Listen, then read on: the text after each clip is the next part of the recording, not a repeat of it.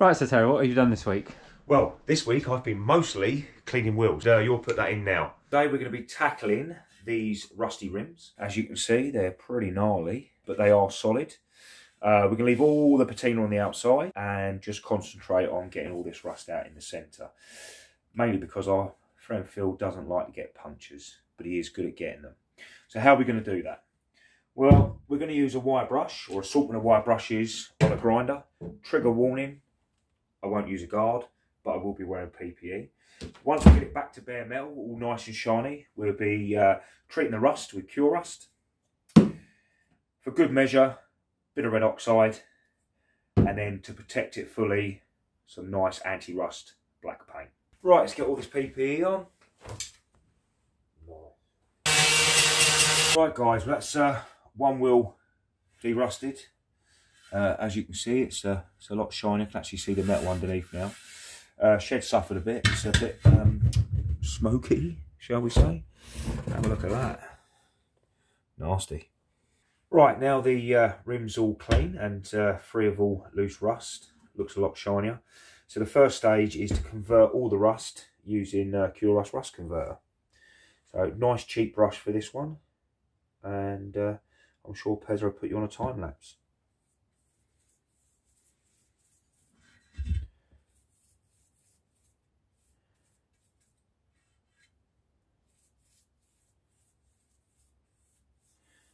Should only take about an hour to go off. It goes on like milk.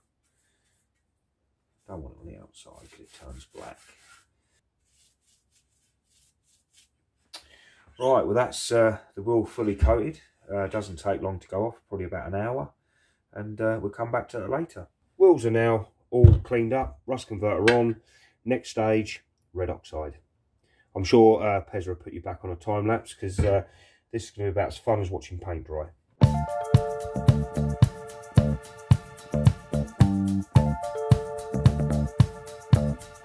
Final stage, let's paint them black.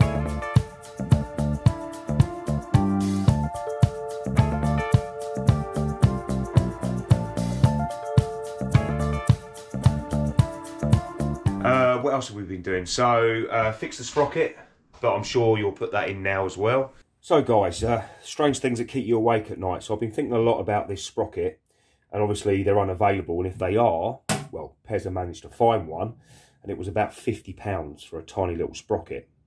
So I've been thinking a lot, what can we do? And I thought, well, I could drill these pins out and then just bolt them to a standard cub sprocket, as that has threads, but the threads are in a different location.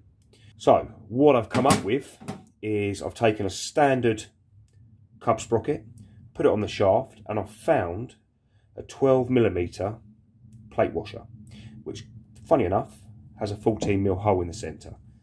The size of the shaft is 14mm. So put the sprocket on, plate washer on with a bit of super glue, glued the two together, perfect. What I need to do next is drill through these holes. Obviously this is sacrificial sprocket, so when the new one turns up it'll have threads, and we can then bolt this plate to the new sprocket. Now obviously I'm going to have to trim this down, but I'll do that once I've drilled the holes. So I think that will fix my problem, and we'll save a lot of money rather than £50 for a new old stock, because although this one looks quite good, it is curled over, and the bike, you know, it's going to be ridden, so really want a new one. So that's cured the problem. Rather than £50, £3 and a penny. Excellent.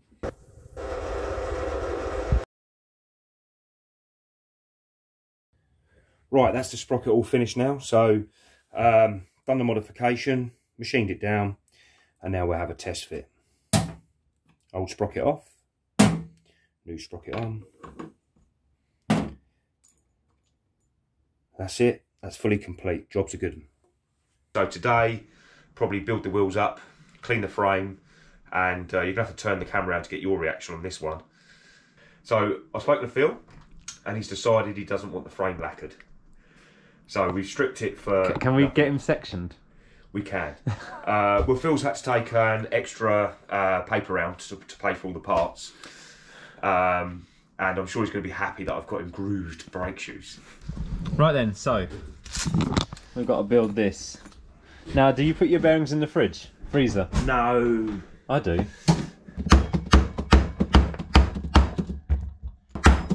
Yeah, I forgot. Oh, did you hear that thud? Yeah, thud. I think the final thud. Yep, there we go. Along with the carb rebuild kit from Australia. Yep. That doesn't want to go on there. No, it's one way. Yeah, they're weird, aren't they? Yeah, they're directional, they are. And it's very fine thread as well. Done. There we go. This, so. That sounds like it's home. Look, Phil. Proper rim tape, not insulation tape. Or duct tape. Or whatever tape we whatever find. tape you can find. Now, we probably both have ways of doing it. We do. We both have ways of doing it, don't we? Yeah. They're both methods are different, but both work, so none of them incorrect. So are you a tyre on guy first? I'm a tyre on guy first. Yeah, I'm a tube on. I'm a tyre and tube, then tyre and tube. Well, I'm happy for you to do it. No. I'm very happy for you to do it. And then which way do you have your nuts? Do you have them both on the inside or both on one on the outside, one on the inside? Not on the inside. You have none on the inside. Just the curved bit. Oh, okay.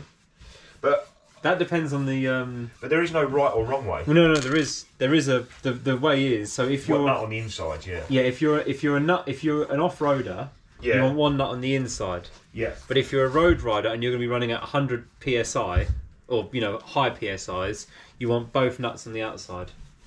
Oh, I just put one nut on the outside, no nuts on the inside. Oh, really?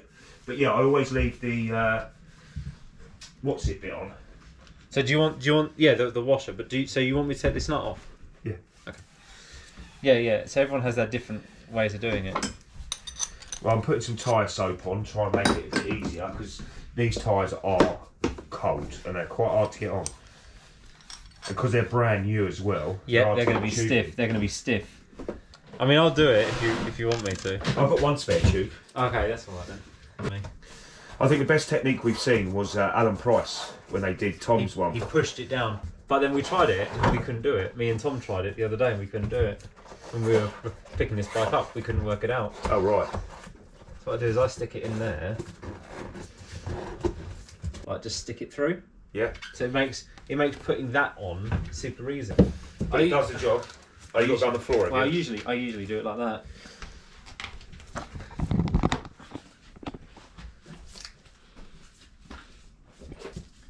Is the screen black? Yeah. If you tap the screen just once. Oh right, I can see what you're doing. It will come on.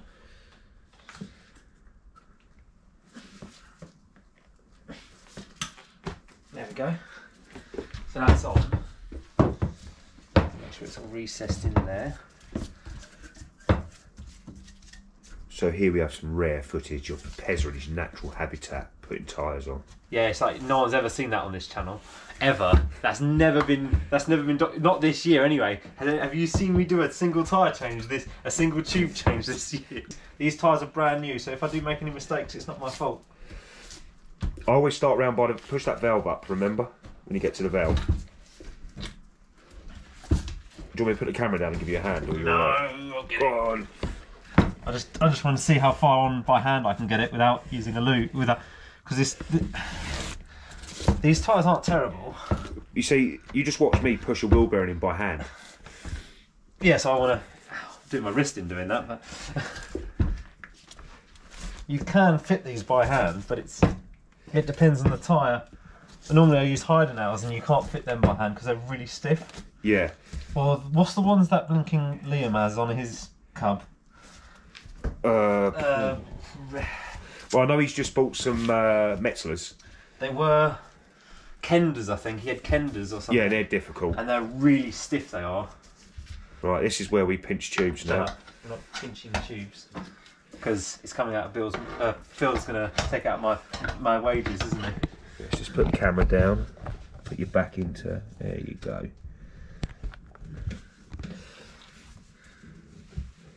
It's alright. Oh, look at that. Hang on. Don't do anything yet. I'm not going to.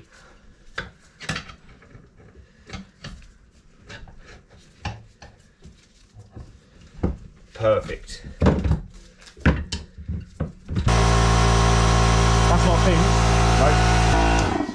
This is where we find out there is a directional on it and we're the wrong way around. I thought there was directionals on these. No. Are you sure? Well, I've never bothered. Like, you know when you get a cut? Well, now we know that's in the wrong place. Oh, you idiots. Front wheel done. Now we'll just build it up, just dry build. Just so when we get the bike all back together. You did the bearings, I did the tyres. That was a good combo. It was a good combo. I don't like doing bearings, you don't like doing tyres. No, everyone needs a tyre pezzer. Right then, so let's clean the frame up a little bit. And he doesn't want it painted or anything. He just wants to keep it original. There's a lot of dirt around here. I'm going to squirt a bit of brake cleaner. Using a well ventilated area. Yeah, it's ventilated enough. I can put a fan on.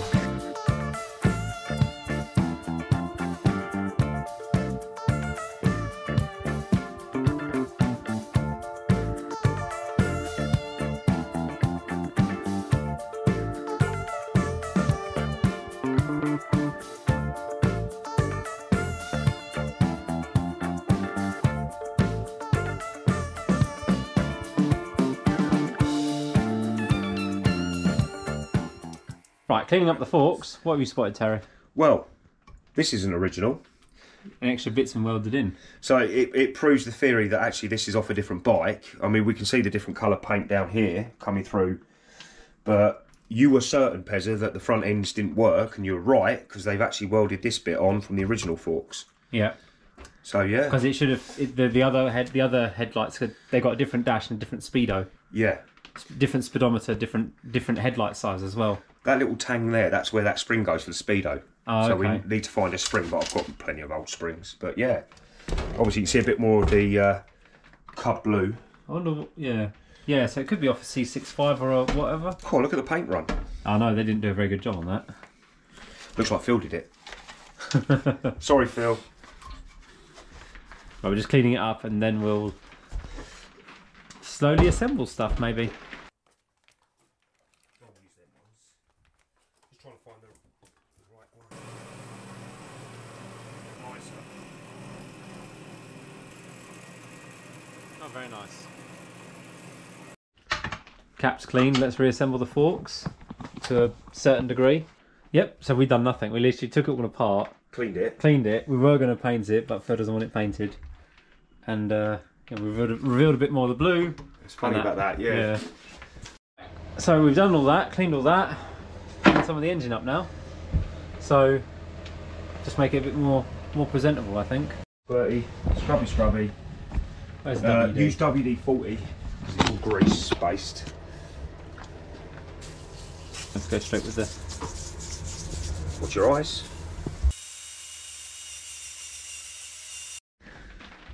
Okay, engine cleaned up a bit. We're taking off this side, are we? You take the clutch cover off, check the clutch. Have you got new seals? Yep. We've got a new gasket. Hang on. They're all pretty gnarly. I wouldn't round them off anymore. Otherwise you're gonna That does turn. if you can get one to turn. It bud. You know when they. Yeah, I'm not gonna go, but yeah, it did. This one did show signs. You got something to clean these out? Oh, that's good. Let's try old school screwdriver and hammer first. You sure you don't want... I think that would be quite good. See, you hit the top while I turn. Go on, just. Hang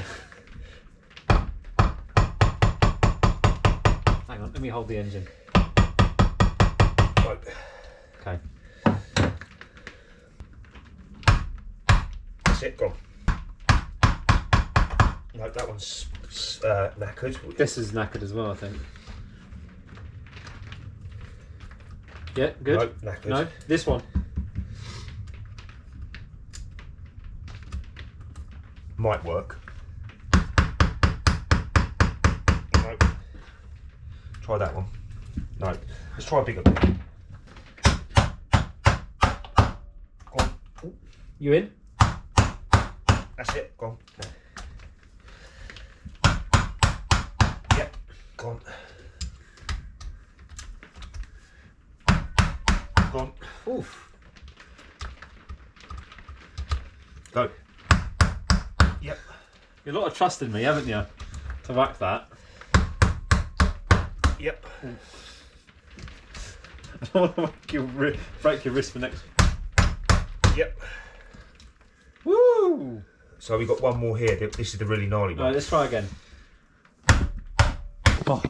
We will be putting in New ones. 8mm bolts. Oh, okay, so they won't be screw heads. No. Well, they were gnarly, they were. I'm glad we didn't. You had said we might have to drill some of them as well. Ye of little faith. It's having the tools, that's the thing. Do you want to get a new tray for a magnetic tray? The problem is, it's the people that have been here before without a jizz screwdriver. Yeah, the old and they have been there before, haven't they? You can know because they're around. I mean, this one's proper gnarly. Yeah. So you know someone's been there before with a Phillips. Yeah. And just like tightened it up and just gone full pasty on it, haven't they? It hasn't been off for many years. Well, it started moving. We don't know when. Oh, I think it'll come off now. No. Oh no, not quite. There we go. Oh, gasket. Oh, look at that. Oh, let's check the oil. Let's see the oil screen as well. There's the oil filter. Oh, it smells nice. Smells old. Wrong screwdriver, but it'll do. All right. That's all right. Yeah. Oh, look, someone's been in here before as well. Look at these. Oh no. All chewed up. Oh, that's really nasty. That one is. Jeez, look at the metal on that. Just give it a little love tap. Shouldn't need too much on these. They're only tiny little screws. Keep going. Keep going. Cool, these ain't turning at all. Go on, hit it harder. Is it going? Nope. It's rounded, isn't I've had to drill these out before. Well, this is going to suck. We're going to have to drill that, aren't we? Yep. Just getting a bit of plastic ready. Round it, but I will drill through. You just hold it like that. Yeah, I'll drill. we'll do. Tap it sideways. It should just. It's got to come upwards because of the. There you go. There we go. Okay. Now there should be enough thread. No, there's not. Ah, gutted. Okay. Like I said, we're going to have to tap them out, aren't we? Maybe not. Well, I'm going to need this off so I can then drill and re-tap the threads.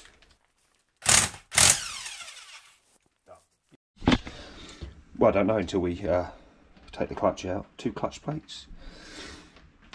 Okay. Right, so let's just move the engine out of the way. Finish with that for now. Yep. That's a big circlip. Don't you have a circlip? No, it's not. It's not like a proper circlip. Oh, okay. And then you saw that all spring up. Yeah.